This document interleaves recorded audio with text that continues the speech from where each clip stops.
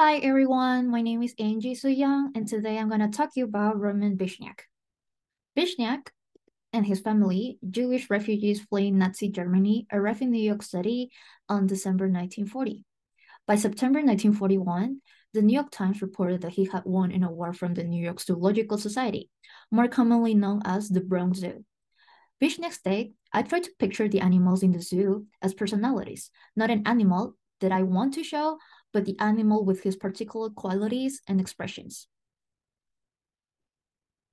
Throughout the first half of the 1950s, Vishniac executed major assignments for life.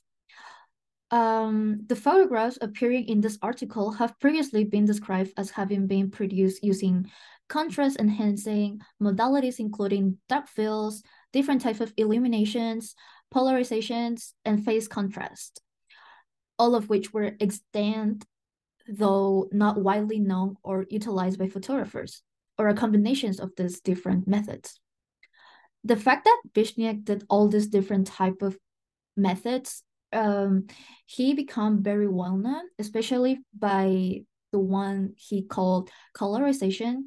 And yeah, Vishniac was able to portray his work, and they saw it as innovative technology, and he pioneered it.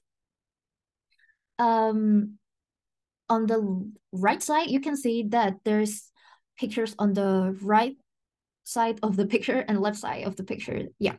The right side, you can see comparisons of conventional trans-illuminations of histologic sections of tissue specimens versus on the right side, Vishniac's colorization techniques.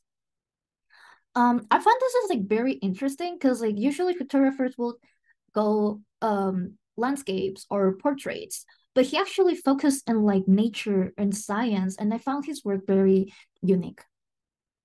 On the right side, on the other hand, sorry, you can see this is another picture of Vishniak's, in which you can see her daughter through a firefly's eye. I found this work very, very good looking because I think like during that time you cannot achieve this type of technique like easily.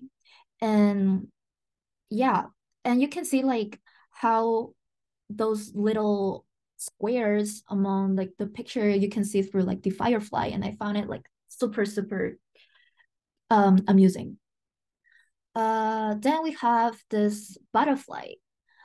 Like as you can see, it's not like a big thing, it's like a common picture, but the techniques he used, especially during this period of time, not everyone or nobody would have thought about getting to this point, at least to this magnitude, to the point like you can see every detail on the insect, the minuscule particles of each part of this animal.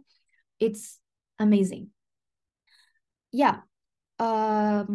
Yeah, they call this Hyalophora cecropia, which is North America's largest most species.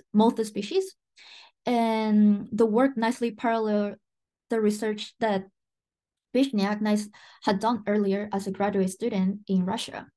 Vishniac spoke of how his knowledge of endocrinology and endocrine effects combined with other scientists, yeah, they convinced other scientists to allow this collaboration of using this kind of different techniques.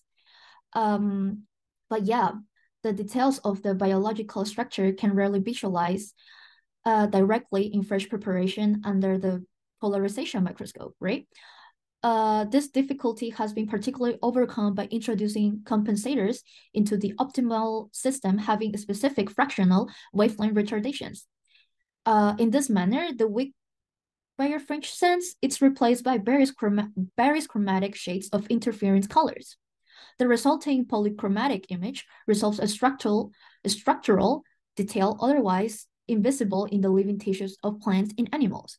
Again, I think this picture can tell like how detailed and prominent this picture is. Like the color he used, like the technique colorization. I think most of his work it's based on the color and the magnitude, how each component, whether it's an insect from the smallest thing to the biggest thing as a plant, he just like take care of every single detail, making it look just almost it's living through the picture, right? And I found his work pretty amazing, even though like he was not like a person who used a lot of different lightnings or like point of views.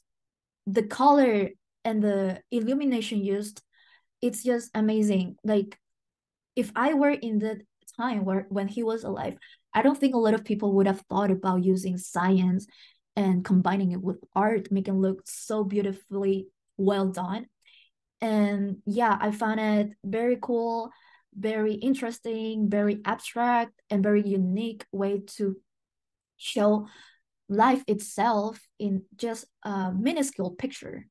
But yeah, these are this couple pictures I caught from him, and I really think that he's very interesting, and I am very glad I chose this artist as the person I want to critique, because like the only critiques I have are just positive. And yeah, that's all I have for now. But thanks for listening and have a good day, guys.